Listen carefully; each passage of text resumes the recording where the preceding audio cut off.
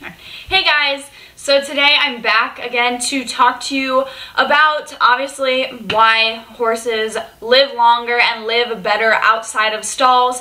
A lot of you guys know I'm pretty passionate about not stalling horses and why horses should live outside. If you haven't seen my stalling horses video and my life of a show horse video, I'll put those up here for you to go watch. But yeah, most of you guys know that I don't agree with stalling horses. I think it's terrible to keep a horse stalled 24/7. A place that I work at keeps their horses like that, and it's extremely sad.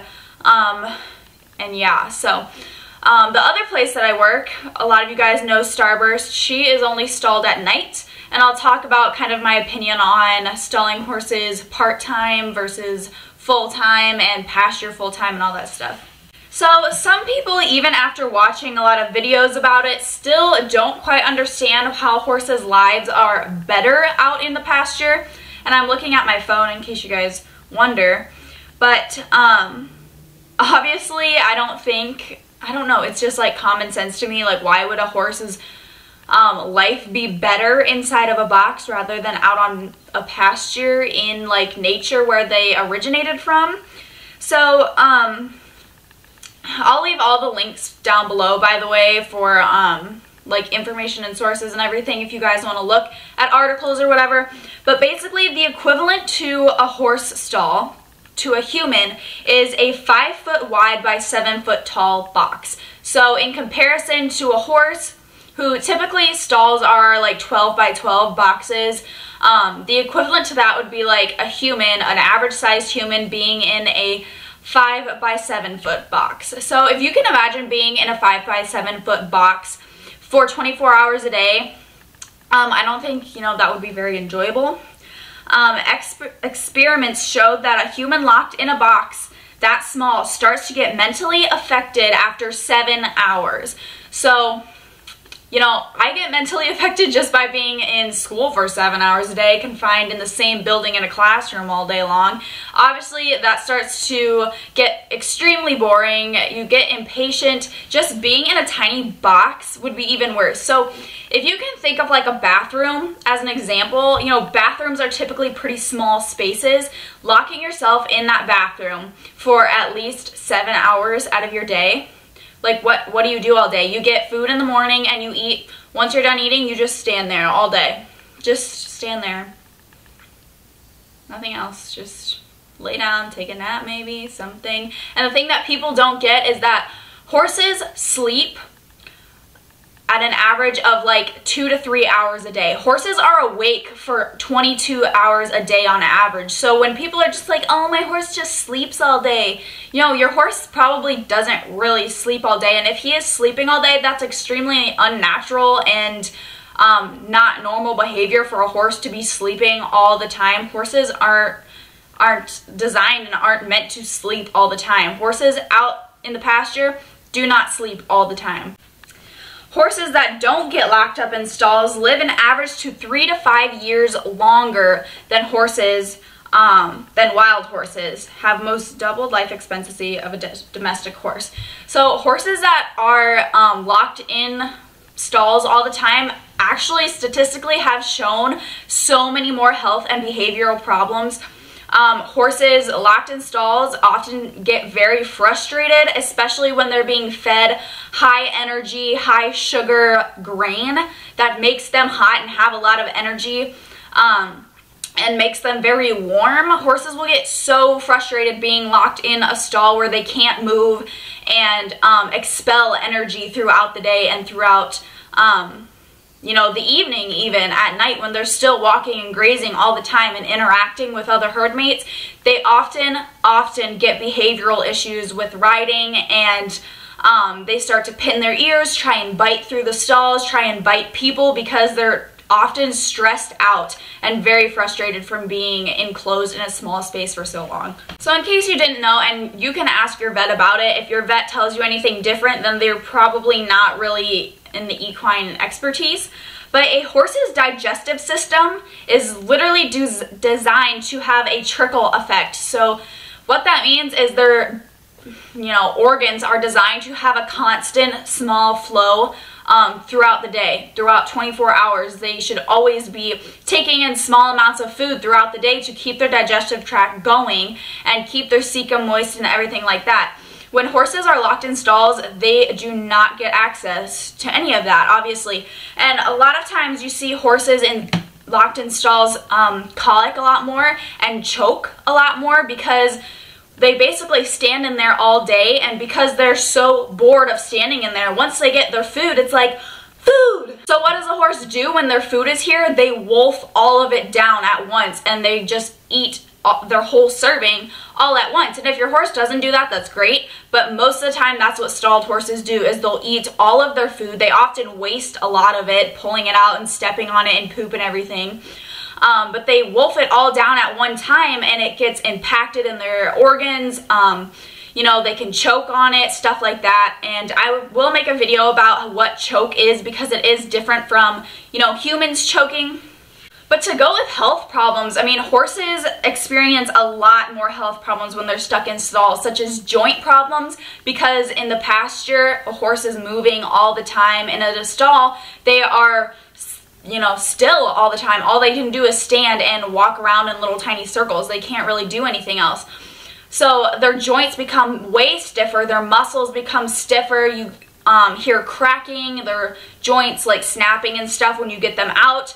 A lot of them experience more arthritis like type of situations, because they're standing all their weight on top of their joints all day long. They don't get the opportunity to stretch and move their muscles like they would walking around in a pasture.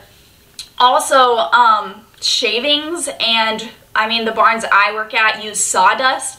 That is not good for your horse's feet. Sawdust, it rots away. It creates that ammonia that from the urine and the poop. That is not stuff that's good for your horse's hooves. That's not what they should be standing on, is moist, wet poop and pee all the time. If you start to see a lot of thrush and fungus problems in your horse's hooves, that's most likely why, is because they're standing on their feces all day. They're not being allowed to walk out on the grass and have the grass naturally clean their hooves and the rocks and the natural dirt pull out stuff from their feet. So that's another big thing is, and also respiratory.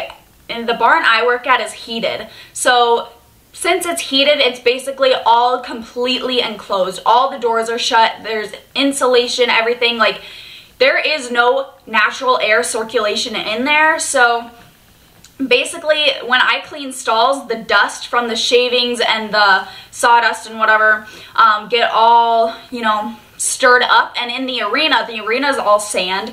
So when the horses are in there, it stirs up all the dust and everything. And when I go home, whenever I'm done at work, I go home and I blow my nose, because it's disgusting. And when I blow my nose, it's literally just solid brown. It's disgusting. I'm serious.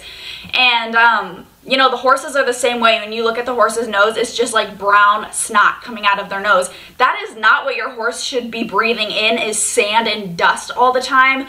If you experience your horse coughing a lot and sneezing and blowing out their nose all the time, that's probably a sign that your horse is starting to feel the effects in their respiratory system from all the nasty junk floating around in the air. And lastly is, well, I guess I talked about it a little, is the mental behavior. So I don't know if you guys have taken a psychology class or anything, but most of the time when you are in a mentally healthy state, your body also feels the effects of you being happy and mentally stable, and you just feel better all around. The same thing goes for horses. I know a lot of people don't want to believe that, but it's very much true. In the wild and out in pastures where they have herd mates is extremely mentally stimulating and contributes a lot to a horse's mental well-being. My horses literally have absolutely no behavior problems. I mean, Sugar will try and bite me once in a while when I put her saddle on, but other than that, the behavioral effects that you see compared to pastured horses and stalled horses are dramatically different because of their mental well-being, and because those horses on pasture get to interact with other horses. They get to experience that natural grazing stimulation for their digestive tract and their you know, mental stimulation. That's what they are designed and instinctually designed to do, is to nip and graze and bite here and there all day long, rather than just eating large quantities all at once. The same goes for humans, actually. Eating many small meals throughout the day is way better for you than eating 3 large meals, if you guys didn't know that. But all of that, and especially the fresh air, like I said with the respiratory thing, I don't even know when the last time the horses at this barn I work at have seen the outdoors, and it's extremely suffocating in there. I can't imagine being in there all day long, because I would just be like, ugh. Just after work, I want to get out of there, experience natural light, and I know some people like Starburst, where she is boarded, they bring in the horses at night. So they're kept outside pretty much all day long and then brought in at night. And that's okay. If you have an option of that over stalling a horse full time, definitely go with that. Being stalled at night isn't terrible, but like I said, a lot of people think their horses sleep at night. Most horses do not sleep at night. Horses are awake almost 24 hours a day. So you know, what does a horse do at night? They just sit in their stall again. And even being brought in at night, Amtrak, if you guys remember her, she's at that barn too, and she will literally just kick and bang at the door of her stall while I'm there working. It's just super annoying and aggravating, because she doesn't want to be in there. She wants to be outside doing other things. So, I mean, bringing your horse in at night, I guess, is okay. I can understand if you are a breeder and you are in a highly coyote, wildcat populated area that you need to protect the babies or whatever, but honestly, if you have seen a mare after she gives birth, she will protect her baby like no other. I wouldn't really worry about that much, but some people do anyway.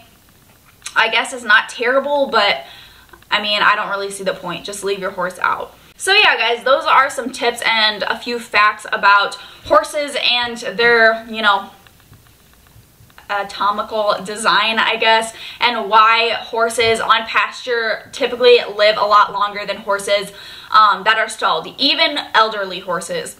The mistake that I see a ton of people make is they stall their elderly horses because they say, oh, well, he's old, he can't keep up with the herd, or his joints aren't the best anymore, and blah, blah, blah, blah, blah. And even some vets recommend it, which is stupid as hell. I mean, I've seen a lot of vets that do it, but honestly, those vets are just general vets, not equine-specific vets.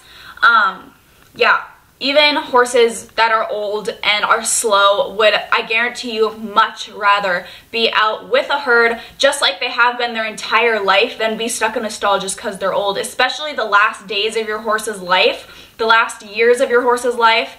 Make it enjoyable for them, even if they don't have teeth. Like, being able to be outside and stimulate themselves by grazing, even if they can't really eat the grass, so stimulating for them. Even if you don't understand it, the horse will benefit way more being outside and being in the herd than they will be stuck in a stall. So, if you guys have any questions or any comments or whatever, leave them down below. I'm very open to discussion about the topic because, I mean, it's pretty controversial in the equine world because a lot of people just think they need to protect their horse and just lock them in a stall just so they're nice and safe in their cozy little stall. So, yeah, I hope you guys enjoyed this video, and I will see you guys in my next one.